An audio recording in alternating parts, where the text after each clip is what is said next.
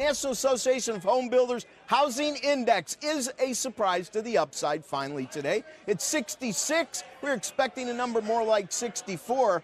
66, not only the best number of the year, it's the best number since October of last year. Business inventories, this is a March number. This is really important. March is a first quarter number. If you recall, the first month of the year, we were up 9/10 in inventories. That was like the best since 2011. What do we get now? Unchanged on business inventories, which isn't bad. We're not subtracting anything. And last month's 3/10 stays in the rearview mirror. So we have 9/10 for January, 3/10 for February, and now unchanged for March. So this may not have any significant impact on first quarter GDP revisions, which of course were slightly over 3%. We are hovering at key levels. 10-year note yields right now hovering at the lowest yield they closed at on January 3rd for 19. And 30-year bonds are 1 basis point above that now. 281 is their January 3rd, 2019 low yield close. We want to pay close attention to those levels.